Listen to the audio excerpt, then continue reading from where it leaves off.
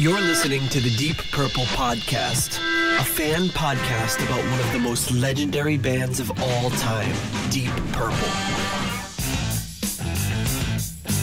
We take a look at the music, history, and people behind the band Deep Purple and beyond.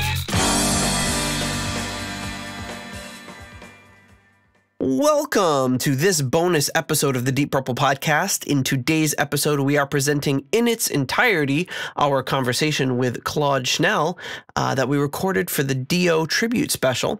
And if you heard, 10, 20 minutes or so of that as a snippet on the Dio tribute special, you're probably tuning in from that. And here you're going to hear the full extent of our interview, starting off with Claude's beginnings, his meeting with Glenn Hughes and working with Glenn, and then into his time, of course, with Dio and all the great stories from those times. So here you go. Here's our interview with Claude Schnell.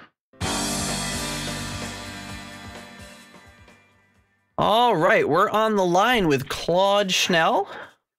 Claude, why don't you tell our listeners a little bit about yourself and your background? Well, there's really not too much to tell. I'm a musician. I'm a keyboard player. There are some people who know who I am. Most of those people are fans of a band called Dio, in which I was for about a decade or so as the keyboard player. Before that, I played with a guy probably very familiar to your listeners, a bass player named Glenn Hughes. He played in a little band called Deep Purple. And prior to that, I played in a variety of different bands. I've been playing piano since I was a little kid, like all poor kids who had to play piano when they were kids. And and the rest of it's kind of an open book, which I'm sure anybody who's interested in could find more than I'd care for them to know about just online. So there you go. That's great. So what were your earliest memories then of learning to play as a child? All horrible. One day, it's probably worth mentioning that for people who aren't familiar with my really boring story, is that I was born in Brooklyn, but I was raised in Paris until the age of 6, when my parents decided that I should have an American education. So around the time I think I was probably 5, a piano turned up in our home in Paris, and there was myself and a couple of cousins, and it was just, something to annoy the adults with. But when we moved to New York, suddenly a piano teacher turned up. And that was pretty much the end of my childhood until I left New York when I was 17. So, so those are my early memories. A teacher showed up, and I started having to do, all the things that kids have to do when they're learning piano instead of being outside playing with my friends. But I was pretty diligent about it. Fortunately, at some point during the learning process, there was this guy who was just a phenomenal keyboard player. He played in my best friend's band. And I was always, jealous wasn't the right word, just kind of pissed off that, that how come he can, pick up songs so quickly and play so well and this and that and the other. And probably for the first time, I actually had a genuine bonding moment with my mom, at least a genuine social bonding moment. She said to me, well, instead of complaining, why don't you find out who his teacher is? I was like, oh, and you know what? That doesn't sound like a bad idea. So I did. And then for the 3 years that I studied with that guy, a guy by the name of Teddy Harris, all the vistas just opened up, all the blocks just fell away, and suddenly I understood that the piano wasn't just something to ruin my childhood. It was actually an incredibly conductive vehicle that can inspire, that can create, that can do all the magical things that music in general can do. So you started with a classical background? Yes, of course. There was the never-ending series of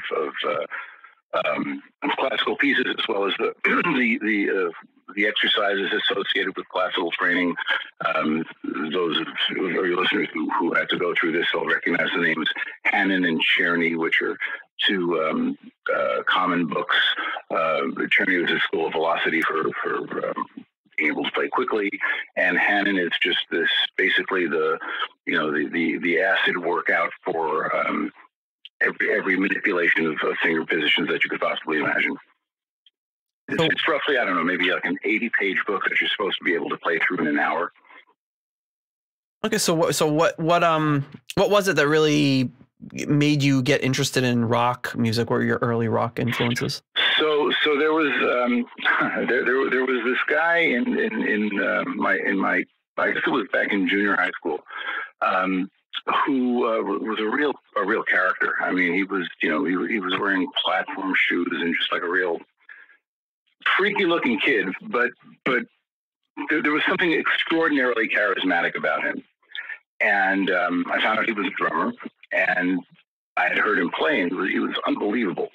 And it turned out that his drum teacher was a guy named Mark Bell, which most people would know that name better as his stage name, Joey Ramone.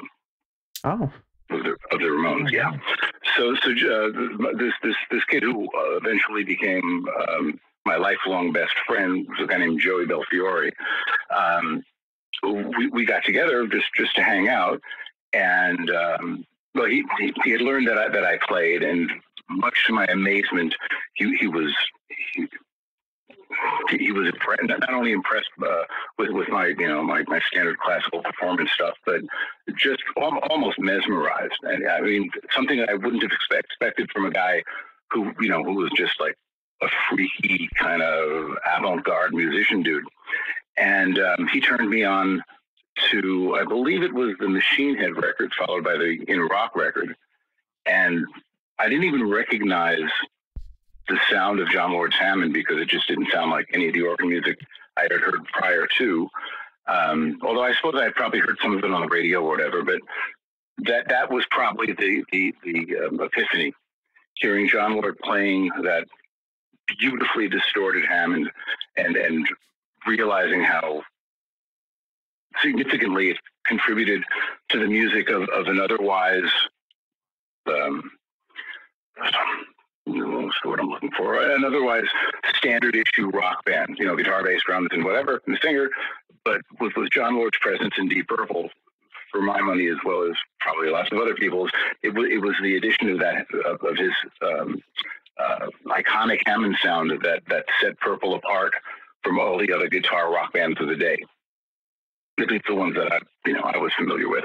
So when I heard that, a little light went off, and I was like, yeah, okay. So now this is what I want to do. And there you go. So that was probably the defining moment, anyway, in my decision to at least attempt to pursue being. I don't even think I thought in terms of being a professional musician, but at least a musician who played in bands that locally and got to meet girls. Of course, that was obviously the big motivation. And like that, little did I know, that a decade later, things would take quite surprising turns. Not only to be playing with Glenn, who had been in Deep Purple, but obviously the outgrowth of Purple into Rainbow, and Rainbow means Ronnie, and then to wind up playing with Ronnie, the sequence of events was nothing I ever could have imagined in my wildest dreams. So Claude, who do you feel that you've learned the most from in your career, and how do you feel that they pushed you to be like a better musician and performer? Well, in my career as well as in life in general, I always try to learn something from everybody I encounter, because there's always I feel that there's always something to be garnered from someone you've not known before, someone who brings something, their own unique signature, even if it's just personality to the table. There are things to be learned always, and I was kind of raised to always pay attention to those kinds of things, to learn from any and every situation. I remember in classes that I was bored in and had grades that were suffering as a result.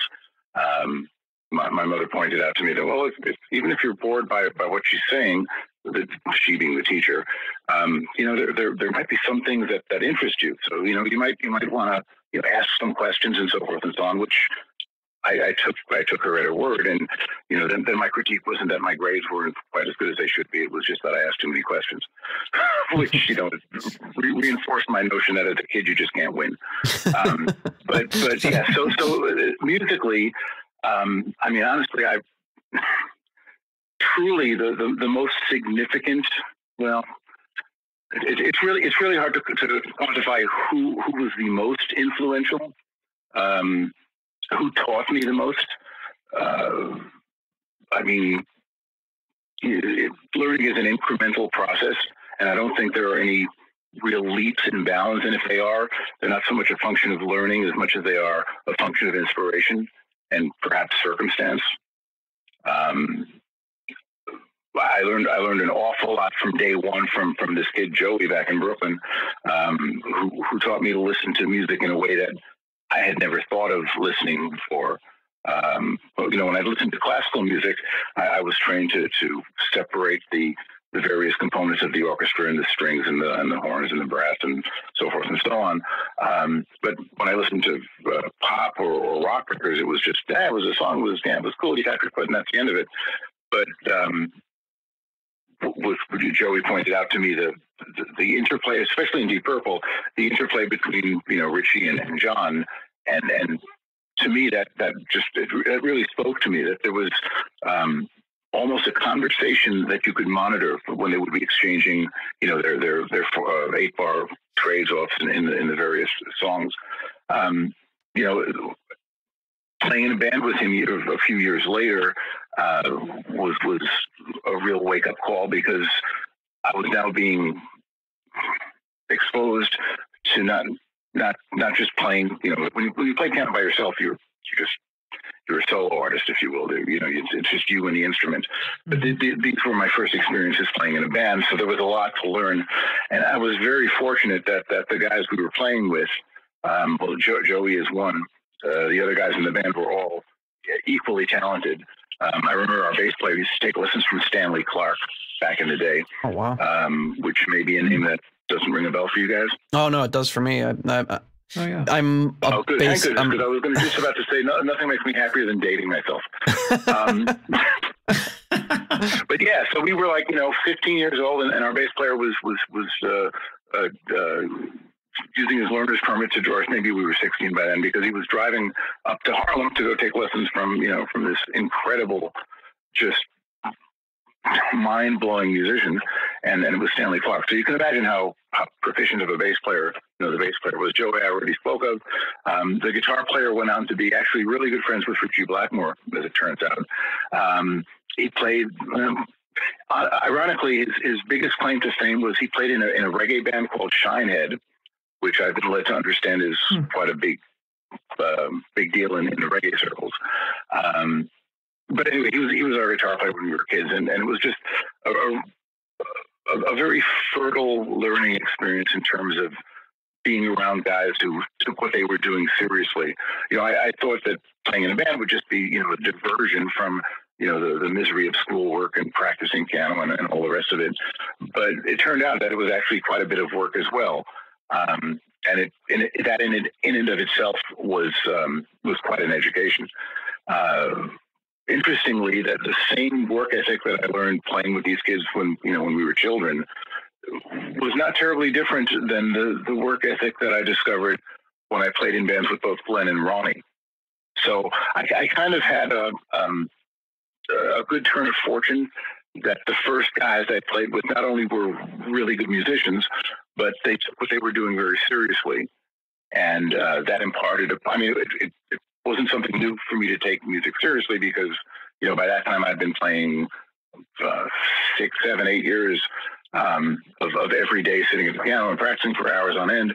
But now to do it for something that was fun was a brand new juxtaposition of those two things. I never associated playing my classical stuff and practicing my piano as being fun, but the work that I was doing in the band was arguably just as difficult. Well, maybe not quite, but it was difficult enough. But it was absolutely the best times of my childhood.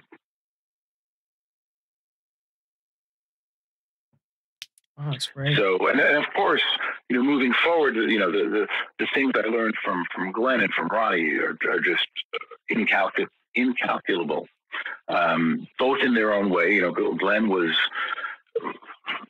and it continues to be, just such a brilliant musician. He's one of these guys where you can't be near him and not feel the aura of talent just filling the room with his presence. In a very different way from Ronnie, as it happens. I mean, obviously Ronnie is just, an incredibly intelligent and talented, brilliant musician. But Ronnie has a great many other skills and talents under his belt. He's very much a well-rounded, well-read, well-educated guy. And with Glenn, not to take anything away from him personally, but he's all about his art. And that was a very infectious presence to be basically under the tutelage of, because he was like the first, big name guy I was playing with. And we hung out, we got to be best friends. We were hanging out probably, I don't know, 8-10 hours every single day, even when we weren't doing music, just running around, hanging out and stuff. And it was with him, like I said, it was, he never saw a piano that he didn't want to sit at and just start noodling. And I remember one wee hour of the morning, many years ago, Glenn turned up at my door, and he wasn't in a most sober of conditions. So this is, of course, before I think he's 25 years clean and sober now. But at that time, he turned up and just desperately wanted to sit at my grand piano. And it's like 7 o'clock in the morning after he had been out all night. And I was like, really, dude? All right, sure. And he comes in and he kind of, makes his way to the piano. And I have a very vivid memory of this, that it looked to me like he was just throwing his fingers on the keys of the piano. He wasn't playing any chords that I could readily discern. I could barely tell which notes he was hitting. Some of them looked like, like I said, like he was just throwing his hands on a keyboard, like if you were trying to teach a baby to sit at the piano for the first time. And he would make these sounds with the piano and then put his unbelievable mellifluous voice on top of that. And it would just sound like, the number one hit every single time. It was really, really crazy to be around that kind of inspirational talent, in spite of the questionable condition that he may have been in physically at those moments. So I learned a lot from that as well. Just that it isn't necessarily about the precision or the forethought or the preparation for what you're going to play. If you're talented enough, as clearly Glenn is, you're capable of just creating in the moment something of magnificent beauty. And Glenn did that. I mean, every single time I've never heard him not create something that was just astonishingly magnificent. How did you end up meeting Glenn and working with him? That was kind of a cool story. So I don't expect that your listeners will know this, but when I moved out to LA, I was doing a bunch of session work, because by that time I had a reasonable amount of experience from having done it back east. And a lot of the bands that I was stumbling across didn't really attract my attention to the point where I wanted to do anything, to be involved with them. But eventually I ended up with a bunch of guys who played really well, and there was some sense of promise in what was going on, and that was a band that was called Rough Cut. And most notably, the guitar player in that band was Jake Williams, also known as Jakey Lee, who went on to replace Randy Rhoads in Ozzy's band. And so we'd been playing together for a while, and the band was doing pretty well. Wendy Dio, Ronnie's wife at the time, had the notion of starting a management company. And as it turned out, we did a showcase, and Wendy came down, and she was our manager. After, I don't know, maybe a couple of years of playing out and getting a fair amount of notice, Jake got the option to go play with Ozzy, which, as his friend, I was like, dude, you got to go do it. And he had reservations, as one might expect, because, we'd invested this time in the band and so forth and so on. But, as his friend, I wanted him to do what was best for him, figuring that, there's no shortage of great guitar players, at least at the time. I should put that caveat in there. At the time, there were no shortage of really wonderful guitar players in LA. So, not that I think he left the band based on my, advice, but history dictates, or history shows, that he did in fact leave. And we went about finding replacements. And there were some hiccups in the search, because by this time it was no longer just a question of whom the band wanted to replace him, because Wendy was our manager. She had her share of input, but again, I'm digressing. The point is that I wasn't thrilled with the direction that the band was taking. It wasn't following the course that Joe, the bass player, and myself kind of envisioned for us when we had started out. And at this time, I was hanging out at a club called the Troubadour in LA, kind of a world famous historical place. And I had gotten to be pretty good friends with the manager of the bar. And this one particular day, I went there after rehearsal, and he's like, "Oh, you're in luck." I'm like, "Well, why?" He goes, "Well, Glenn's here." I'm like, "Glenn who?" He goes, "Glenn Hughes." I'm like, "Oh, from Berkeley. Yeah, that's cool." He goes, "Dude, don't you know?" I'm like, "Yeah, I know who Glenn is." Whatever. So, the bar closes, and we're hanging out like the after hours kind of thing. And the Troubadour, of course, not of course, but the Troubadour has a piano on its stage. And the manager, a guy named Ron, he should go up there and play. I'm like, "I'm just going to go play in front of an empty club." He goes, "Trust me, go sit at the piano and just noodle like you always do." So I did. And along comes Glenn. He said, "Oh, play there again, mate." "Well, what? Whatever you just did." And then he starts just scatting on top of what I'm playing.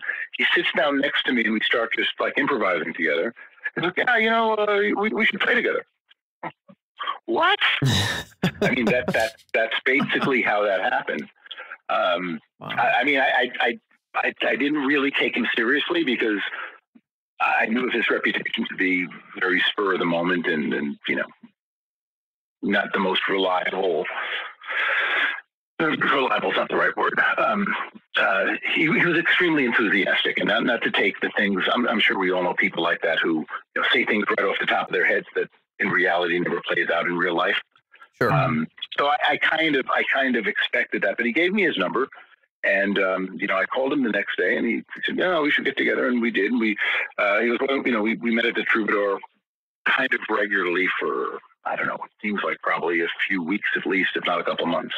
And we'd always sit at the piano and just kind of mess around. And, I knew at that time that he was just coming off the first Youth Thrall record. And he said, I think you should come down and meet Pat Thrall, the guitar player. So I did, and that was basically it. And I was in the band. So going back to what you were saying before about being in Rough Cut, you said that Wendy Dio was your manager in that band? Yes, she was. Miss Manager, as we called her.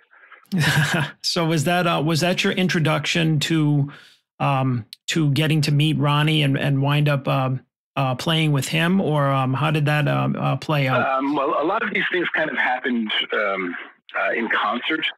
So I think the first time, the first time I met Ronnie, absolutely, no, you're right. The first time I met Ronnie was when the band was doing our showcase for Wendy in an attempt to garner her interest for management. And we had rented a big soundstage at SIR, which is a big rehearsal and performance facility in LA. And, we set up our gear, and we were just running through some stuff just to warm up. And in the midst of it, in walked Wendy, who we had known. We had met her before. And behind her, this stunning woman with long jet black hair, who I didn't really recognize at the time. And behind her, her husband, who I did recognize, who was Mark Stein, the keyboard player and the singer from the Vanilla Fudge, which I'm guessing is probably out of your wheelhouse of recognition. We mostly know it because we know Richie was obsessed with Vanilla Fudge when they formed Deep Purple, but I'm not too familiar with Vanilla Fudge. I didn't know that.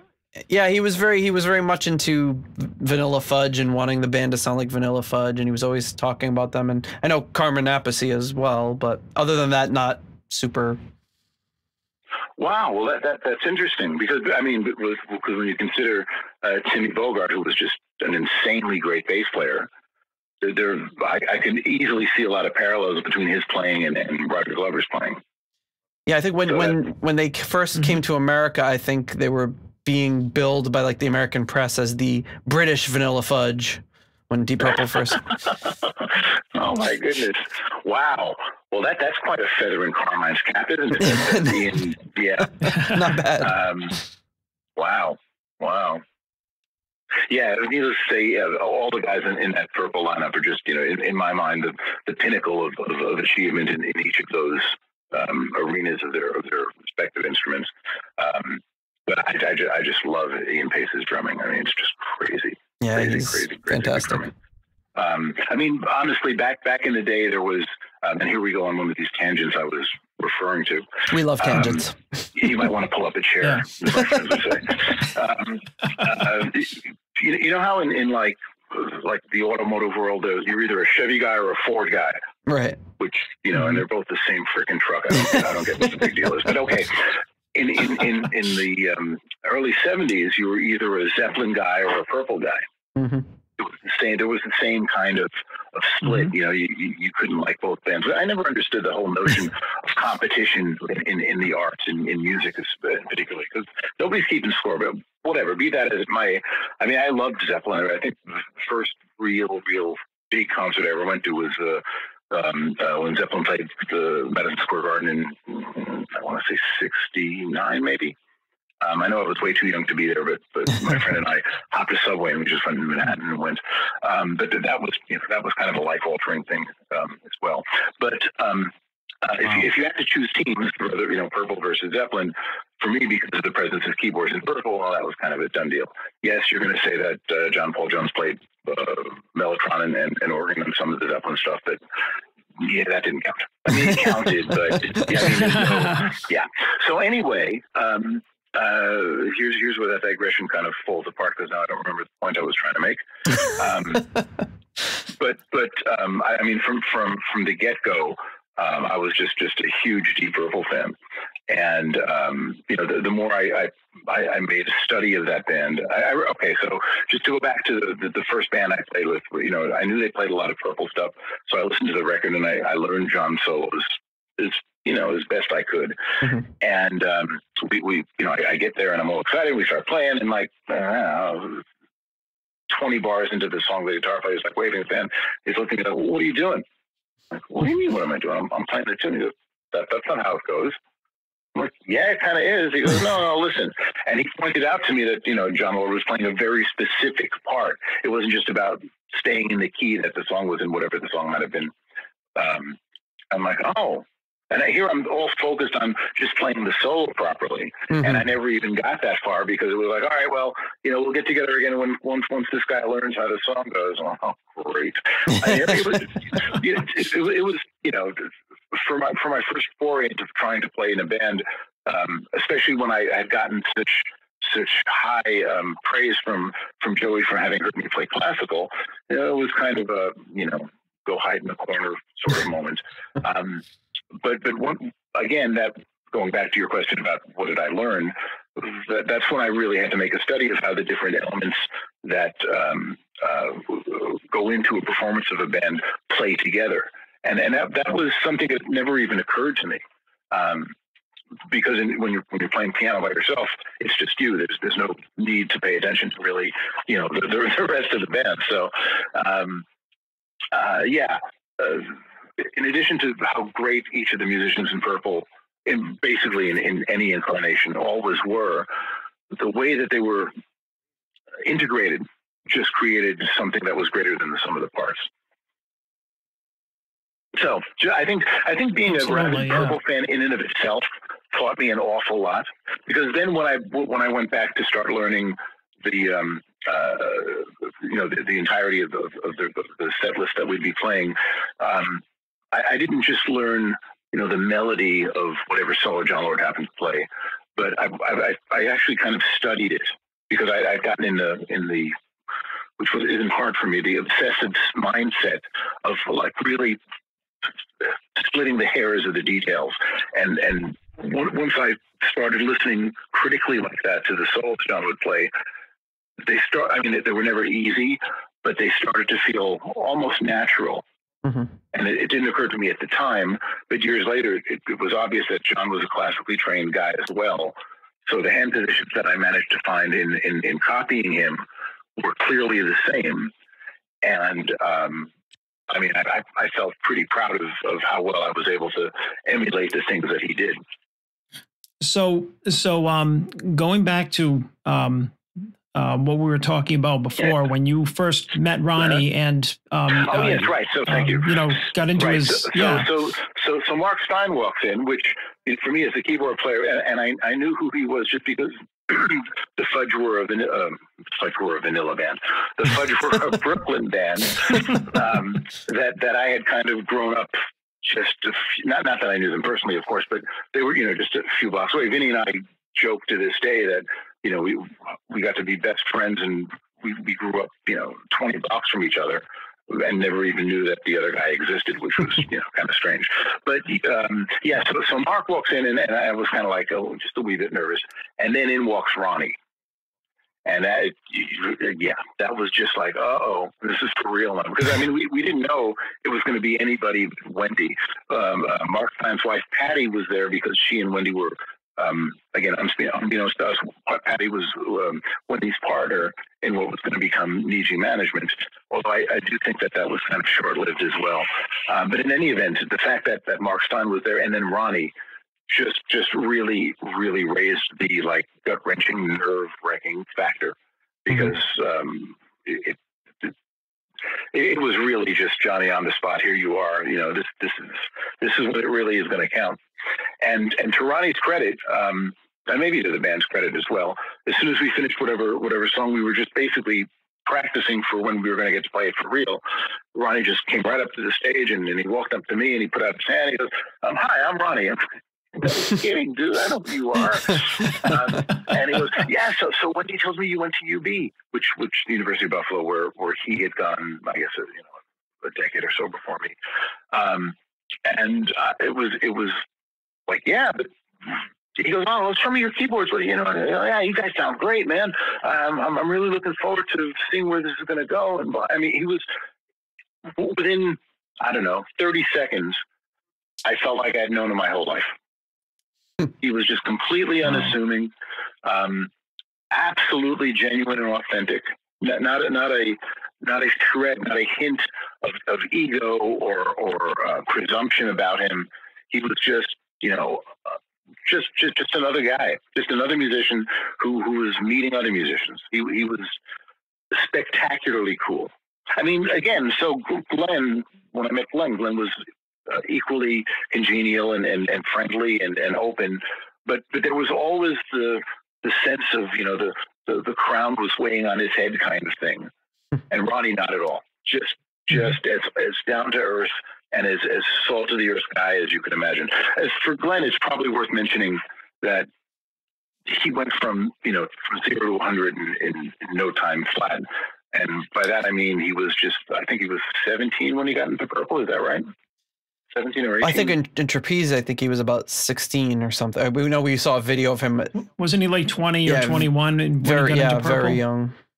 Yeah, I mean, he went. Yeah, exactly. And to be that age in a band that big, if you really think that's not going to fuck with your head. Yeah, right. Yeah, I mean, not to mention that he's so spectacularly talented anyway. I can imagine, he learned how to play, I guess, at some point, but he never really studied. He's not like I don't know, like a Jaco Pastorius who went to Berkeley or anything. He's just, was more or less a self-taught guy. Mm-hmm. Actually, same with all of them guys, that generation of players. Mm-hmm. I mean, they all learned the basics, but then the magnificence that they eventually grew into was largely self-taught. And by self-taught, I mean it was taught through inspiration. Mm-hmm. The first really great player in any discipline wasn't taught how to be that great player. They were just inspired enough to get to that point by themselves. Hmm. And then, history shows us that everybody tries to copy that one guy's moment of inspiration. Yeah, right? well put. Yeah, definitely well put. So that was the beginning of well, actually, that was the initial meet with Ronnie, and it wasn't long before Wendy had coerced him into reluctantly volunteering to produce the Rough Cut demo, which he did, and he produced it with his friend, and I guess at that time the guy was the live sound mixer for Sabbath. And that guy was Vinny Appice's best friend, a guy by the name of Angelo Arcuri. Oh, okay.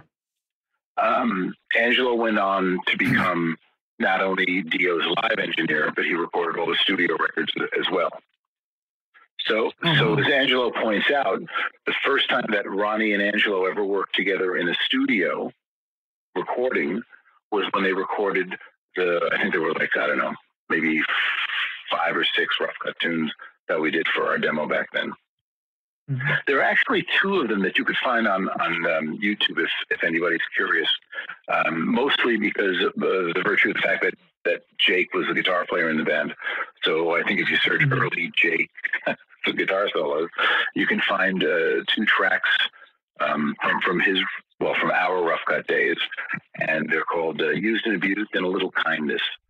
And the guitar solos on both of those tracks are just, for my money, is pretty much as good as anything Jake's ever done since, especially "A Little Kindness." I've heard "A Little Kindness." It's really excellent. Oh, thank you. I wrote that really like it. Yeah. No, it's awesome. No, that's nice to hear. Wow. Nobody said that about that song in probably, 30 years. But cool. Well, I'm glad. That's very nice to hear. I wish you could see the smile on my face. Oh, that's awesome.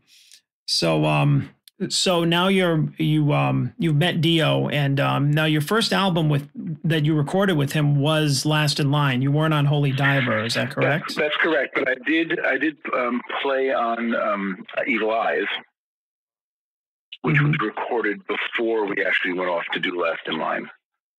I don't remember what the circumstance was, but we needed a song for either a B-side in Europe, or I don't remember what exactly the deal was. But no, I certainly didn't play on the Holy Diver record.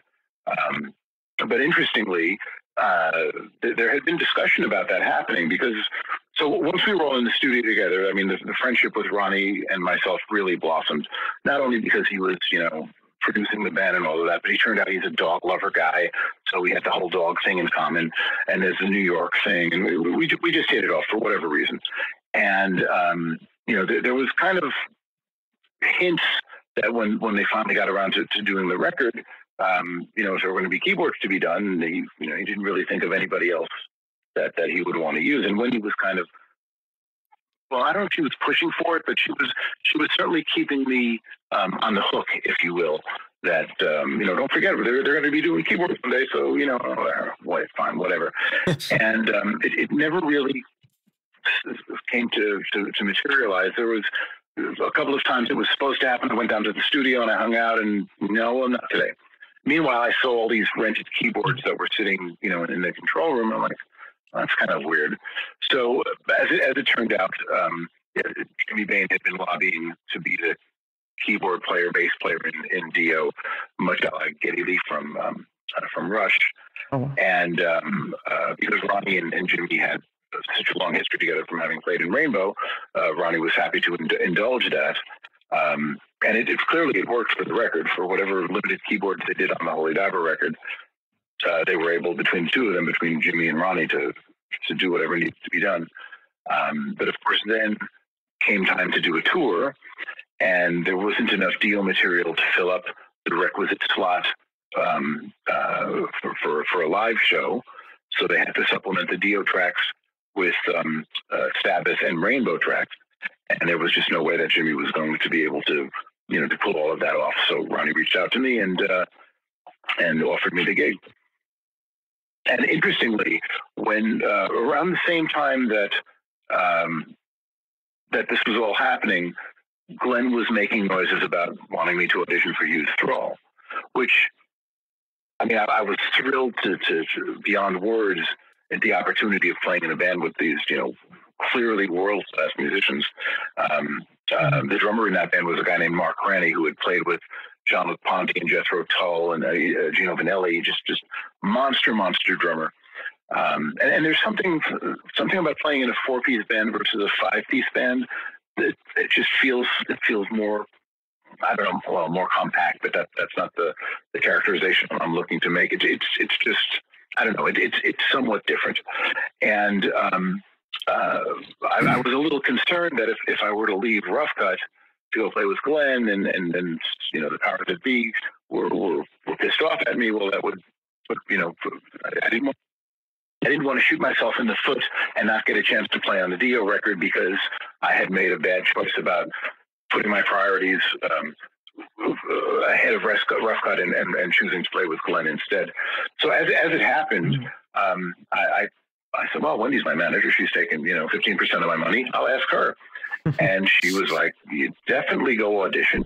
Don't tell the lads, because if you don't get it, why make an issue of it? And if you do get it, who cares?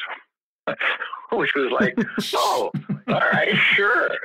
And of course I did get it. And then the Holy Diver record never happened for me. So I couldn't help but think that maybe that, was complicit in the whole decision-making process. But Ronnie assured me years later that had nothing to do with it. He for his money, getting away from Rough Cut and getting to play with guys like Glenn was the best thing I ever could have done for myself. So there you go. Cool. But interestingly, I was playing. Sorry, here we go again. I was playing with Glenn, and all right. So I played with Glenn. It kind of ran its course, and Pat had become disillusioned with how the band was going, and decided he wanted to do something else. So Glenn and I carried on with kind of a Glenn solo project, which in its own way, I mean, it was musically great, as I said before, everything that Glenn does seems to be, but it really was meandering. It was getting very frustrating to deal with the frustrations that seem to present themselves every day in forms that I'm not going to get into right now. And one early morning when I had to walk home from the record plant, which was, I don't know, maybe 3 miles from where my apartment was in Hollywood, just as the sun's coming up, because Glenn, who was my ride, but never mind, I had to walk home. And just about the time I got home, the phone rings, and who's calling it? Like maybe it was like 8:30 or 9 o'clock by this point. And hi, Claude, it's Ronnie. He'd always answer the phone like that, as if you didn't know who he was when you would hear his voice, right? So I'm like, yeah, right. Well, what's there, something wrong? Because again, 9 o'clock in the morning, that's not usually when musicians call each other. And he goes, right. Well, listen, we're putting the Dio tour together now, and I'd like you to come out with us and play keyboards. But I know you're playing with Glenn, so I just wanted to see if that is something that you would consider doing. And I don't think my mouth waited for my brain to think yes before I said yes. It was just like, so here I am picturing myself, shuffling through the streets of Hollywood in the early, kind of like the walk of shame kind of thing, making my way back to the apartment after, another dismal night in the studio where I'm questioning the validity of my life choices and just crying in my milk about, well, if this Glenn thing falls apart, what am I going to do next? Maybe it's time to, see about getting a real job finally and this and that. And I get into the apartment and the phone rings and everything turned around because Ronnie offered me that gig. Huh? Wow. So we started rehearsal soon after that. And then the rest, as they say, is history. What kind of input did you have in the writing process with Dio, or the writing, song arrangement, that sort of stuff? Well, for the first record in which I participated, which was Last in Line, I wasn't the songwriting was basically done the same way it had been done for Holy Diver, which meant that Viv and Jimmy and Ronnie and Vinny would hash out a few ideas for tunes. And I mean, I was there, but what they were working on was basically based on the riffs that either Viv or Ronnie would come up with. Jimmy, in some cases, had his own contributions as well, but there was nothing done on keyboards per se that was writing. Although I did voice my suggestions, which kind of a mixed bag. I honestly don't remember what made it to the song and what didn't. But when it came time to start the pre-production rehearsals, and we were working on Last in Line, when I added the keyboard parts to the intro of the title track, as well as the now iconic orchestral stabs in the chorus, then it was kind of like, whoa, what's that? And basically, in the chorus anyway, I was playing, the chords that Viv was playing, that Viv had written, or whoever was responsible for the chorus. Mm-hmm. But with the keyboards having, I might have changed the voicing, and it was the change in voicing that made that chorus line, the da da da da da, so noticeable. And as a result of having played it that way, then Ronnie started singing some, especially on the tags, you could hear him doubling that melody line with his voice. So I did have my share of contributions, although on that record they weren't credited at all, unfortunately. So I have to ask, as a keyboardist in a metal and rock in the 80s, there was this. You mean like being a brown pair of shoes at a black tie event? Well, yeah, I guess that's kind of where I'm going. So there was definitely this this tendency, which thankfully didn't last too long, but where the keyboardists were kind of put off stage. And what was your take on that phenomenon? Well, first of all, what gives you the impression that it didn't last too long? Because as far as I know, it's still going on. Oh, well, yeah, I guess you're right. Yeah. Yeah, I think somebody's got their head up their ass. I don't understand that at all. I've never really gotten that. Yeah, but there's no shame in not understanding. Well, it seems like there was this big tradition for it in the. So I suspect. I think I can only speak about what. Well, I can't only speak about what I know, but I will for the sake of not being criticized later. So to address my particular situation, there's no question that my presence in the band was a thorn in Jimmy's side. Really? I mean, he wanted to be the keyboard player, and clearly it was decided that for whatever reason he wasn't going to be. So he was gentleman enough to not be obvious about it, but the displeasure was almost palpable. I mean, Jimmy and I got to be reasonably good friends, but there was always this thing kind of like underlying of like, well, he kind of took my gig, which to me is absurd because, he's an iconic bass player. When you hear a Jimmy Bain bass line, it's a Jimmy Bain bass line. And few and far between as they may be, they're still definable. Mm-hmm. The perfect example, since we were talking about Last in Line, the bass line he plays in the chorus, doom, doom, da, I mean, it's exactly the kind of line that Jimmy would play and has.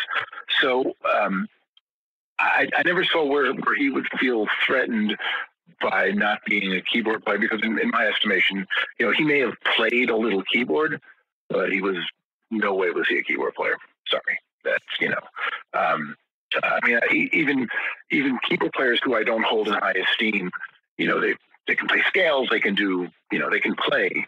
Mm-hmm. Jimmy was just a guy who, in a almost like a shadow to the flame of Glenn, couldn't really play, but he could make it sound like he knew what he was doing. Mm-hmm. Not to the degree that Glenn did, because Glenn, again, to this moment in time, it still astonishes me how well he appeared to play for a guy who I couldn't figure out what he was doing. But that's the beauty of genius. You get to get away with shit, right? But in any event, so I think that, plus the fact that Dio was clearly an outgrowth of the Sabbath band, and in the Sabbath band, Jeff Nichols was playing off stage, so there wasn't really a strong case to be made. Well, we got to put this guy on stage because he's playing on like 4 songs that wouldn't be the same without him. Right? It's not a compelling argument. So I got put at the children's table, so to speak. And but to be fair, on that momentous morning when "Hi, Claude, it's Ronnie" call came, he made sure to specify. Now I have to tell you, this is going to be an off-stage gig. And I don't know how long it's going to last. I don't know what we're going to do at the end of the tour. So I want you to understand that, because I don't want there to be any misgivings down the road. And I was like, well, that's totally fair. And did I already say yes? Yeah. Because again, I just couldn't imagine going back to the nightmare that the project I had been working on kind of had mutated into. And again, it had nothing to do with music. And honestly, I'm not sure it had anything to do with anything personally. But due to mitigating factors and circumstances really beyond everybody's control, it just turned into something of a clusterfuck, and just it was kind of done.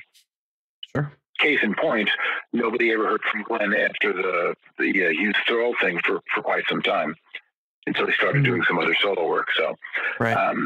That was just destined to never go anywhere. So again, considering that I was, counting my options on one hand, the fact that Ronnie came to my rescue at that moment and happened to offer me that gig was, he could have told me I have to play on a trapeze upside down. I would have said, yeah, sure.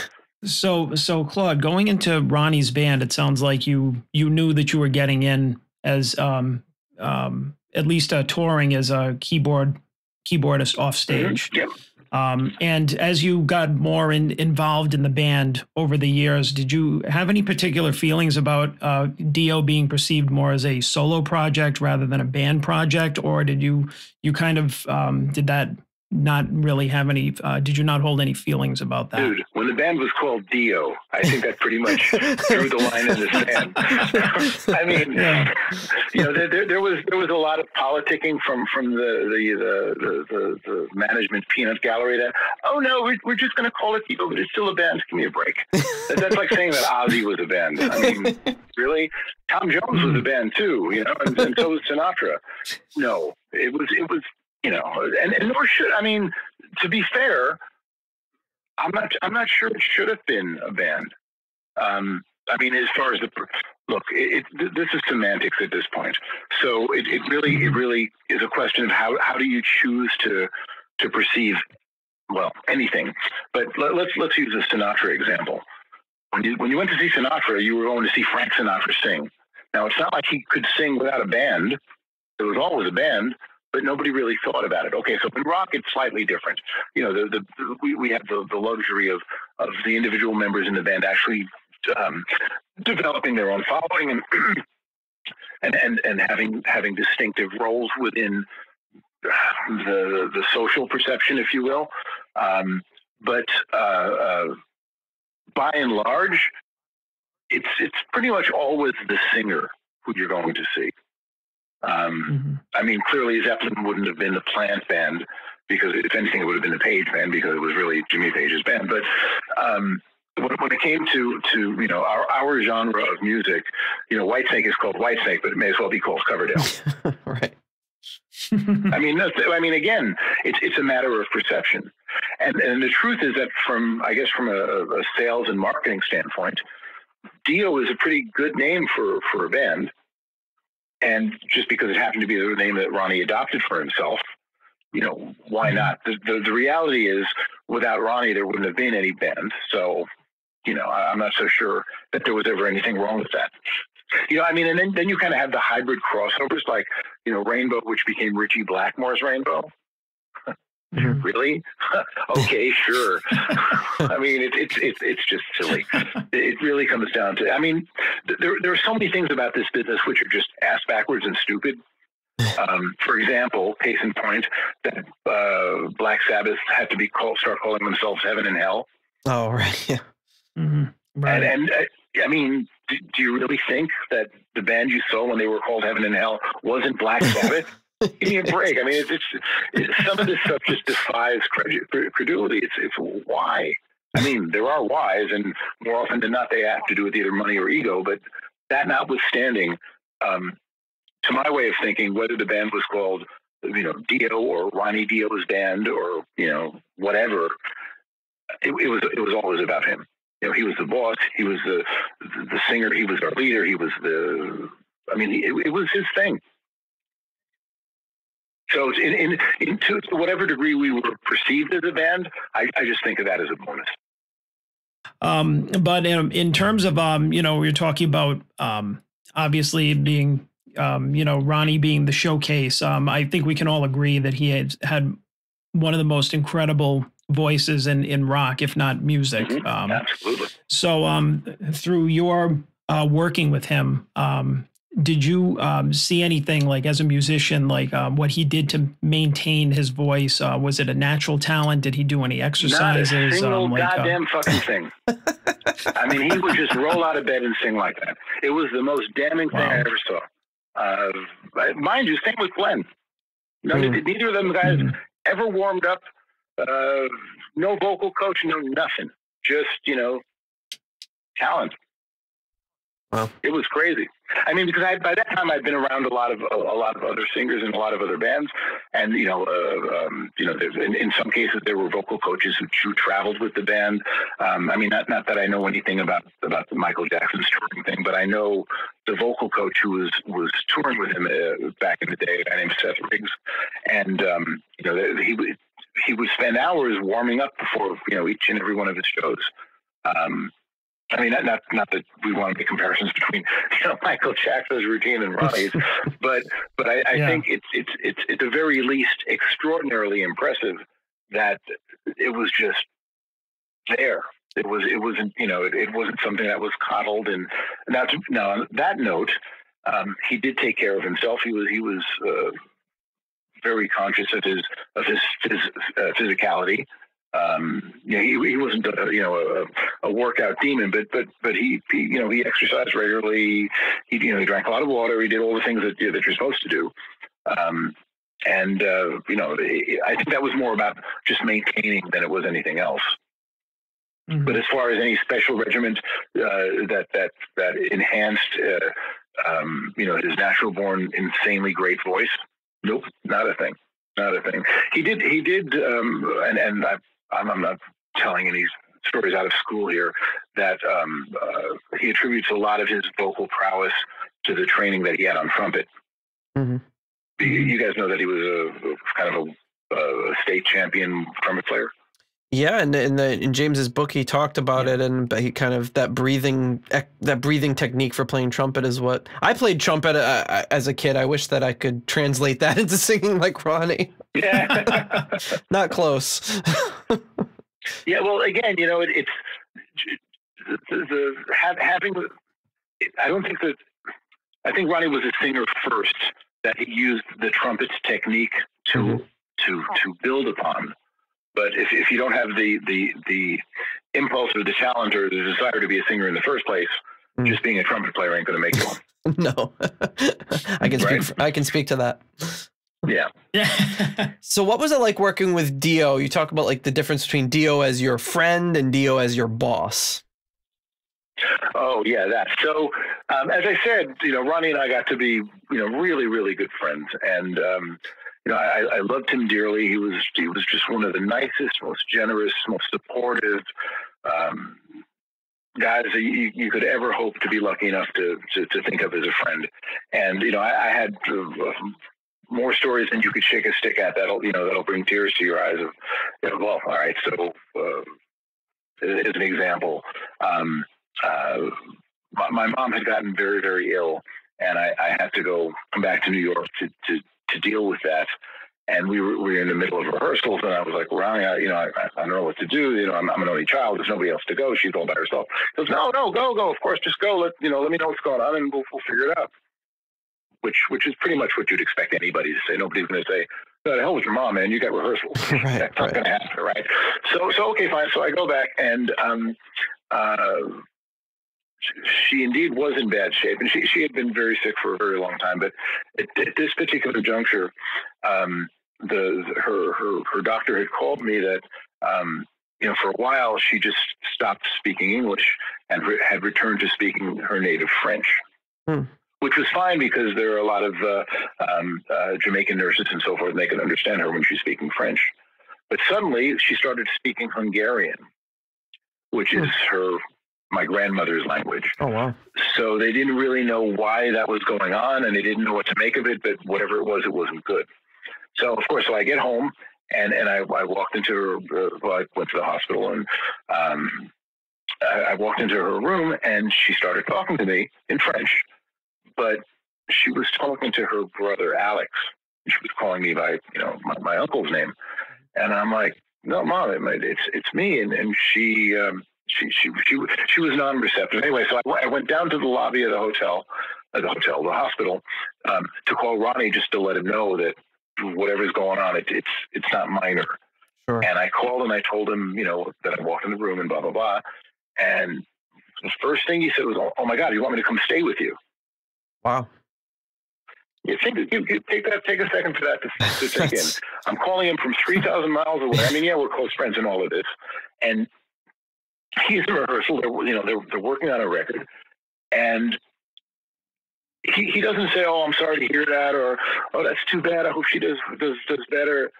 He just said, "Do you want me to come stay with you?"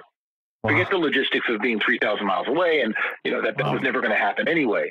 But the fact that came out of his lips, that instinctively, that told me anything I'd ever have to know about him as a person. I mean, that's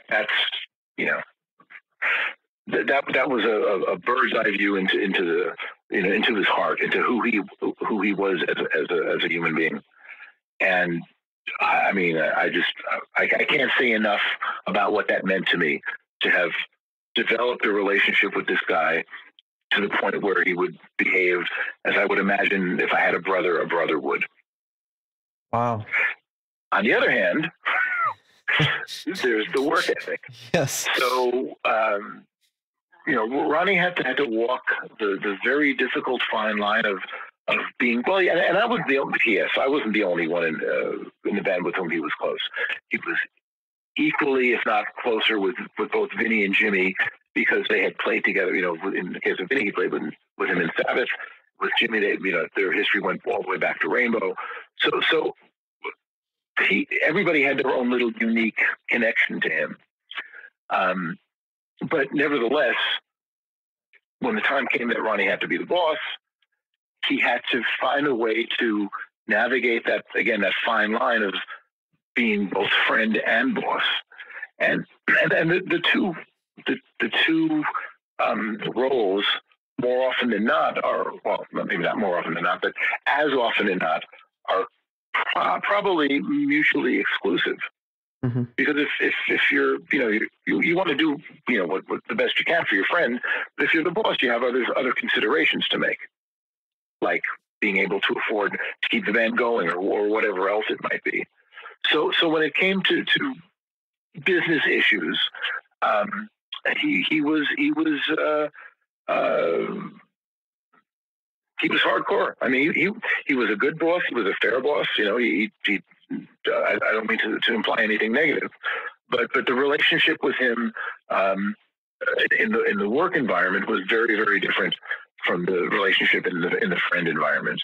And not just when it came to fiduciary issues. If we were rehearsing and he wasn't pleased with what somebody was doing, he made no secret about it. One of the people who asked me to elaborate on the difference between Ronnie the friend and Ronnie the boss was somebody who prefaced their question with, yeah, there are rumors that Ronnie's an absolute tyrant in the studio, and that Sabbath nicknamed him a little Hitler. Which is, that's a hell of a characterization to bestow upon someone. Yeah. But, I don't think in that regard that it's obviously the reference is negative, but what people would be referring to when they spoke about Ronnie in that particular way was the fact that they didn't live up to the same levels of expectations that Ronnie did. Because Ronnie was a perfectionist is too strong of a word, but he was very focused, extraordinarily focused on what he wanted.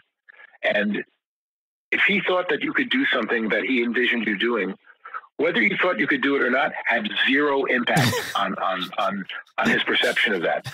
So if you were struggling to get something right, it wasn't because his expectations were too high. It's because you're failing miserably, regardless of the reason. and that was a little difficult to stomach in some cases. You know, the impulse is to get defensive and say, well, screw you. You know, if you think I can do it, you play it, or you know, or whatever it might be.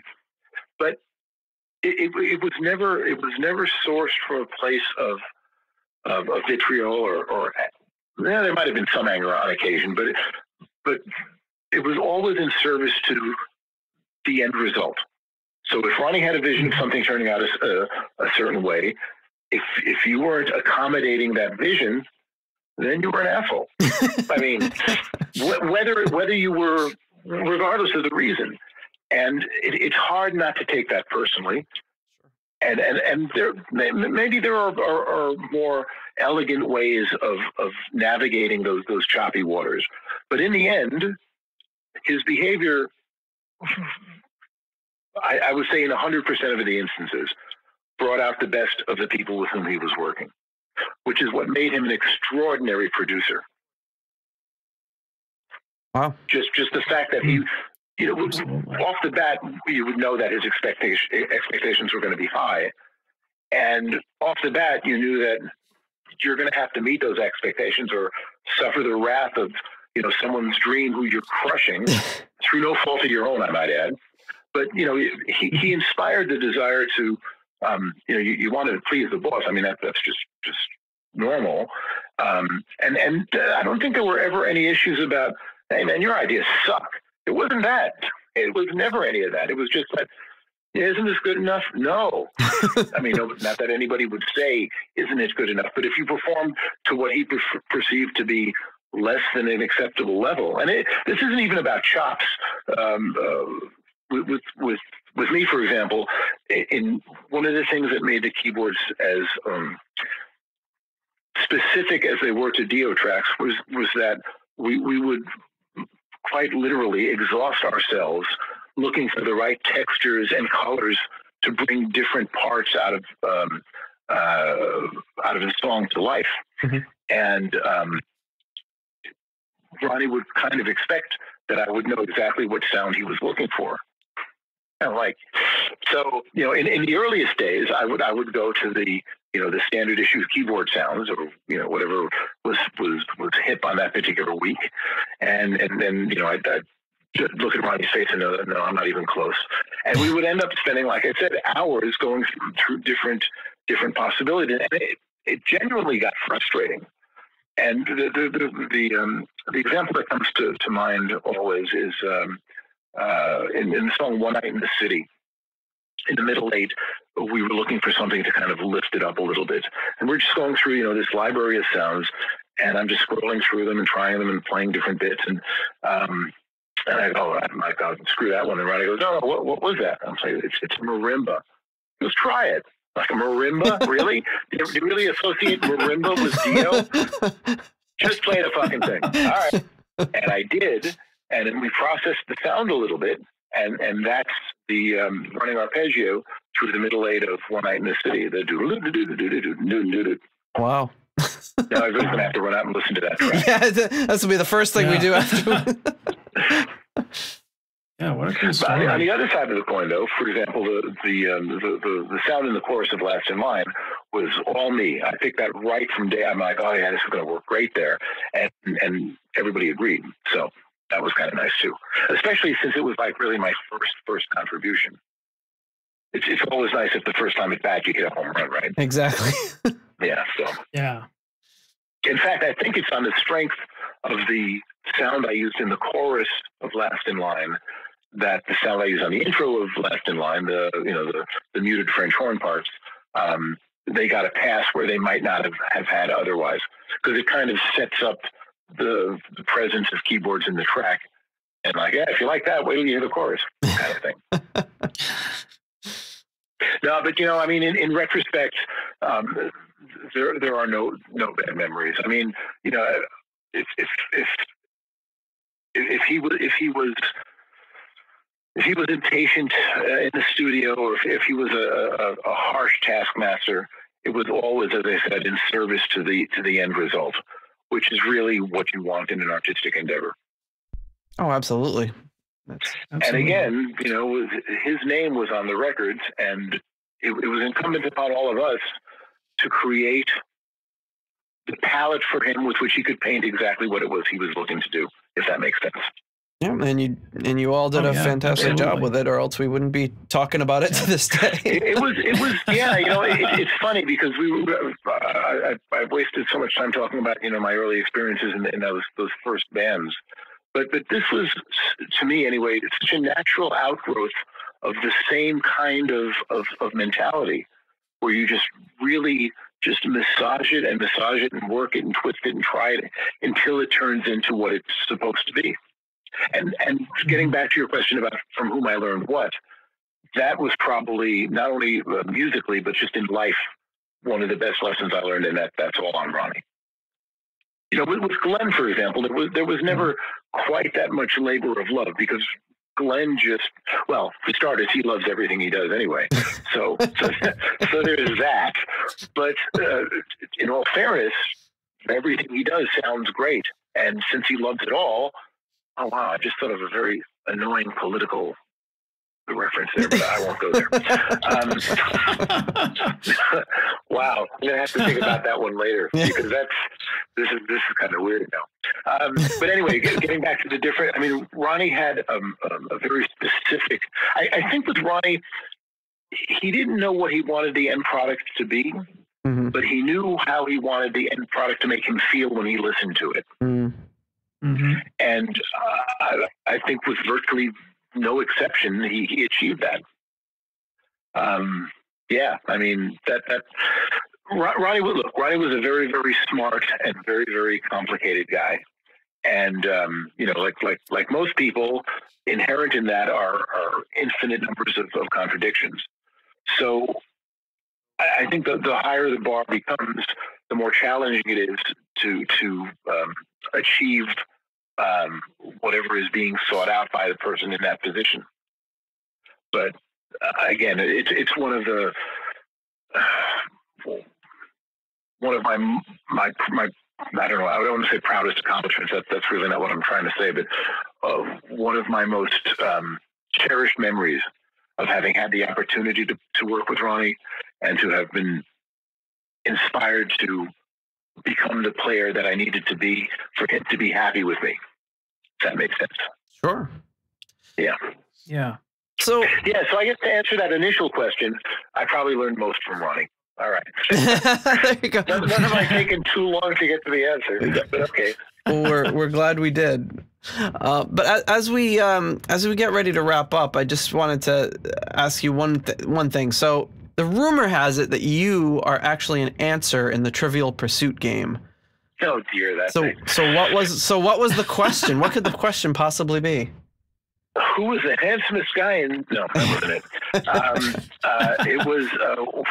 Let's see if I can try to remember now. It was who has the distinction of having played with both members of Deep Purple and Rainbow.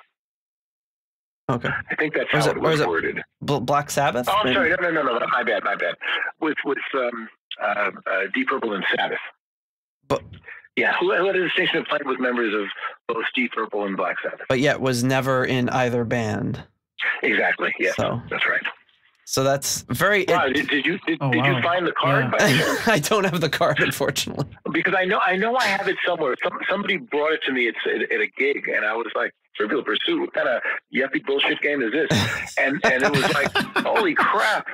I don't let Vinny see this, or I'll never hear the end of it." Well, I just think that's incredible because, just thinking back, I'm like, wow, that seems like it's impossible, but because there's so much overlap and intermingling, and then, but that's an incredible distinction. Is the word you're looking for. Yeah. Yes.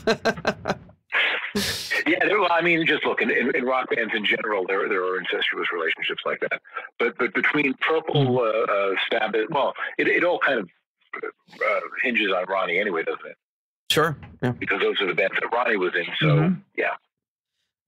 So before we close out here, what are you up to now musically? What sort of projects are you working on currently? What are you excited about? So I do drywall now. No, not really. I've been doing well, got to make those ends. So I've been doing a lot of different things. I was teaching for a while at the Musicians Institute, and I've been doing a bunch of soundtrack work. I actually had an opportunity to do a soundtrack for what was going to be a Pixar feature. Unfortunately, the writer-director passed away, and now the movies are going to get made. Oh, no. Which is unfortunate because it was kind of a cool deal. Actually, did you have a chance to visit my website at all? Yes, I did. So the opening, the piano music that you heard on the opening page, that was one of the themes for this Pixar film. Oh, wow. But anyway, yeah. So it depends on who's hiring, but I'm keeping busy. I've been working on a solo project for a while. But to tie in with the discussions about Glenn and Ronnie, because I don't sing myself, I mean, other than, a half a dozen reasonably useful baritone notes, which are more about harmony than anything else, the melodies that I was writing were melodies that I couldn't sing because, like I said, I can't really sing. But the melodies that I was hearing in my head were melodies that I imagined being sang by someone of Ronnie or Glenn's caliber. So when it came time to find a singer to actually sing them, surprise, there aren't a lot of guys who can sing like that. I mean, I found guys who could sing quasi like Ronnie in Ronnie's range, but they didn't have the stratospheric notes that Glenn would have. And then I found guys who were like legit rock screamers, but they didn't have any real usable melodies in between.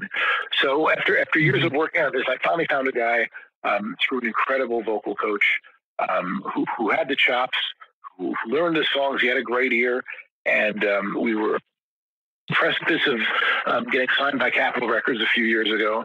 And on the day the lawyers were brought in to start hammering out the details, he decided that it was not something he really wanted to pursue after all. Oh, no. Which, that collective sigh you hear is like so many years of my life just going away. So ever since that happened, I mean, it did take a couple of months to recover from that because that was a seriously devastating blow to have worked that hard, to be that fortunate enough to get in that position, only to have it evaporate for no legitimate reason. And as it happens, the guy moved out of town, and I think he's a photographer now or something, but I mean, he doesn't even sing anymore. And I don't mind telling you, he was quite a capable singer.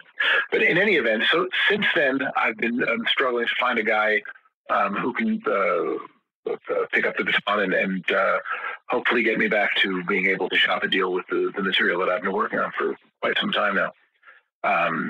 I mean, it's a tall order because you don't really see many singers of the ilk that we grew up on, guys like Gillan and Glenn and Ronnie and Rob Halford, and the list just goes on and on. But I'm certainly not going to stop looking. So we'll see where it takes us. That's great.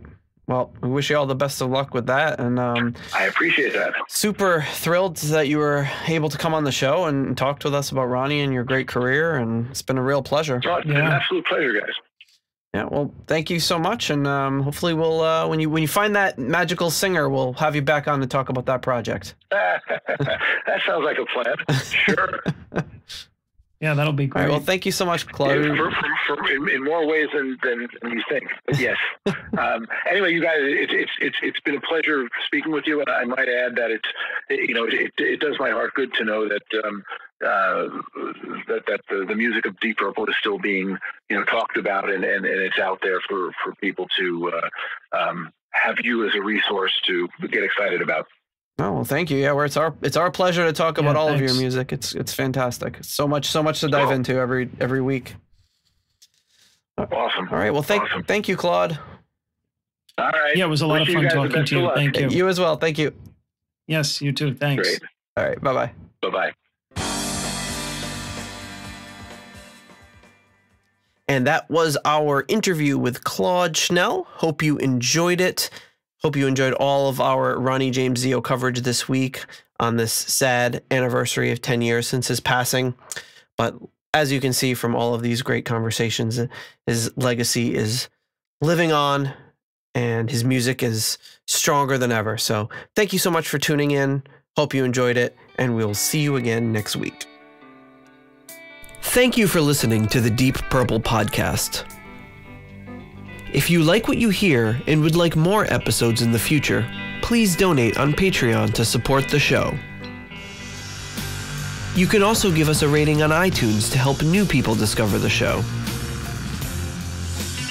You can follow us on YouTube, Instagram, Twitter, and Facebook for show updates. See deeppurplepodcast.com for more details. Thank you for listening.